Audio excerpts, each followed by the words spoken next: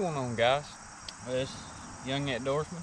We're back at you with another video, and in today's video we're going to be fleshing a deer hide and maybe even also a bear hide. I got the bear hide from the freezer, got everything out of the freezers and let everything thaw out, and I actually had this one sitting in the refrigerator already, but we're going to go ahead and throw him on the fleshing beam and start fleshing. Now what I do is right here I got a skinning knife,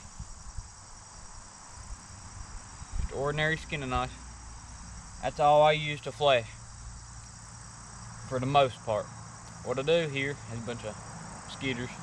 What I do here is cut all the large chunks of meat and membrane, cut everything I can off with a knife, and then I tack it up on this big piece of plywood. I don't know if you can see it, but I tack it up on this big piece of plywood, and then I scrape the rest. It's my hide scraper that I made. So what we're going to do is we're going to go ahead and open our deer hide up here.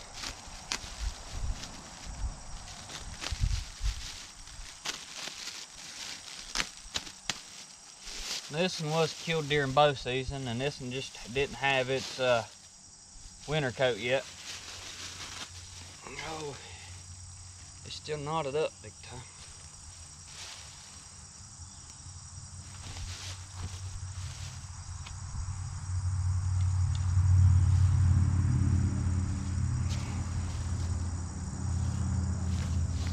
So let me move the camera and get y'all lined up here.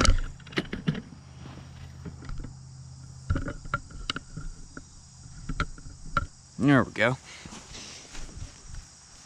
So basically, all we're doing is, man, this hide's like froze still. All right. See all this junk right here? All that red is meat. And there's a big hump right there. Okay, I see. That's a leg.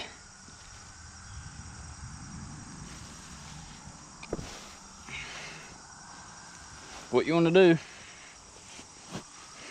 is take your knife and go into the angle, so you're not cutting into the hide, you're kind of just filleting the meat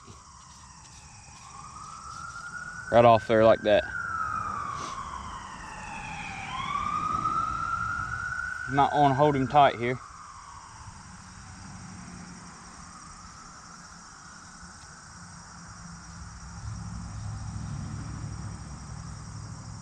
It works best if your hides ain't froze. The meat comes right off so much easier when the hide's, what we call it, is green, when the hide's real fresh. But even if it get froze, I mean, it still does pretty good.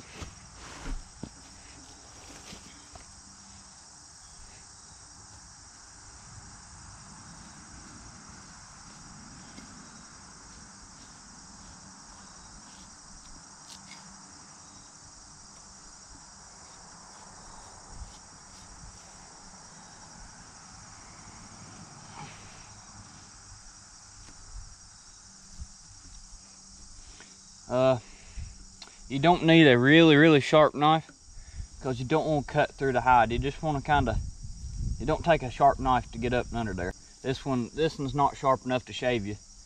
It's pretty sharp, but not quite there.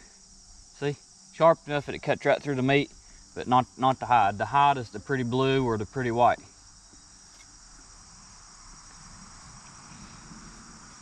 And all this little membrane and stuff, that real thin membrane, once we get it tacked up and all the big stuff off, we're going to let it completely dry, even with the membrane on it, and then we're going to go at it and scrape it with our handmade hide scraper.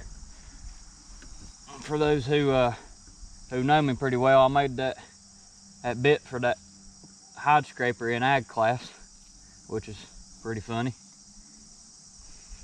I had my buddy give me a piece of steel from welding class one day, and I had him cut it for me, and then I took it to the grinder and ground me out I ground me out that bit right there, put a bevel on it and sharpened it up and stuck it in the maple handle there.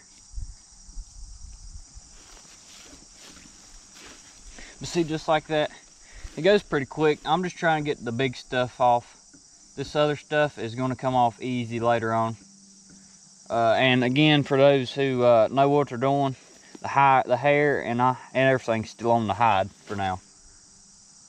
So I've not got around to getting that off yet. 2 ways you can get the hair off. Probably the best way to do it is after you flesh it and get it scraped real good, you can soak it in a 5-gallon bucket with stove ashes from your wood stove or lime, and that just makes the hair fall out, and sometimes it even gets the grain off with it, which is what you need. But you can do probably, I don't know which one I'm gonna do yet, but you can either do that or you can just dry it, make it get real hard, and then you can go at it with that handmade scraper. And again, you can buy these scrapers. I don't know exactly where you can buy them, but I know for a fact you can buy them. Probably at some trapping magazines, I'm sure. That's what mostly people tan for, is trapping. But I'm sorry about the weird angle here. But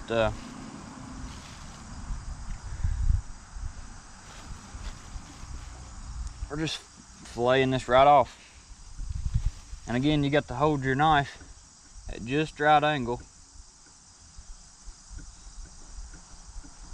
so you're skating across the hide and not cutting the hide.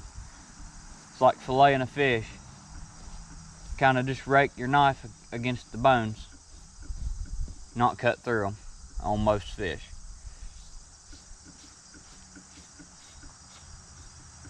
So if you don't like this stuff, then I'll go ahead and apologize. Just go ahead and click off and don't watch.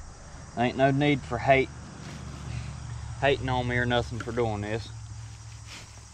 I'm using every part of the animal that I can. I use the bones, the sinew, the ligaments, the horns,